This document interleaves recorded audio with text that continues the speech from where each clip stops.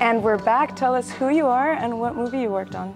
My name is Emily Singer, and I produced Unrest, and I wrote and directed Sticks and Stones. So 2 different films. Yes. Okay, so first tell us about Unrest and what that's about. Unrest is kind of a love story, but a dark one. It's about a child star actor that's dating an up-and-coming actress who's very prevalent on social media, and he's kind of washed up and not getting any roles, and it's kind of how the two clash.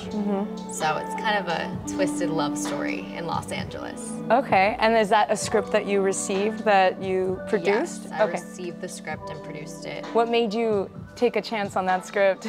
I liked the concept. I thought it was really like timely and prevalent with what's going on today with cinema, and I just thought it had a good message. That's great. And so the other film, this one you wrote yourself, you directed, you said as well? I wrote and directed Sticks and Stones. And what's Sticks and Stones about? It's about a weekend between 2 20-somethings that results in the girl coming to terms with a past trauma. So it's told through the lens of this really kind of beautiful mini love story. 2 people who don't really know each other that well, but really connect and have a great time together, but also the relationship kind of forces her to reconcile with her past.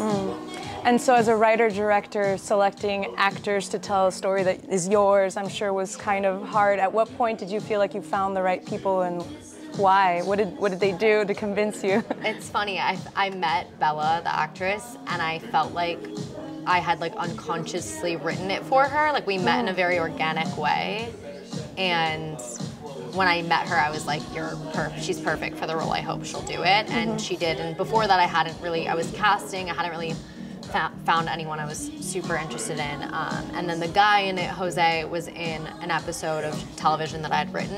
Okay. And he was so fantastic that I just remember being like, he's perfect for it, and I hope he'll do it. And I don't really take no for an answer very well, so I had to be super convincing. So as a director with actors, and you haven't written it yourself, what do you think was the most challenging moment in the process?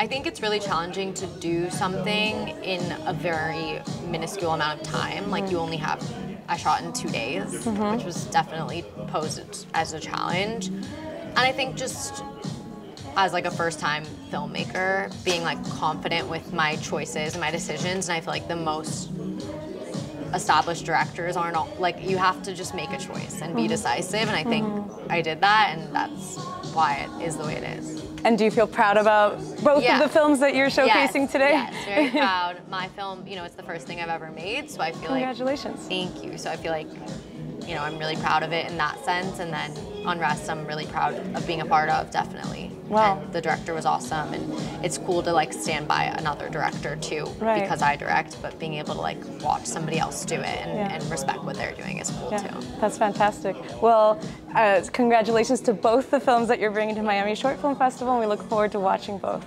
Thank you. Thank you.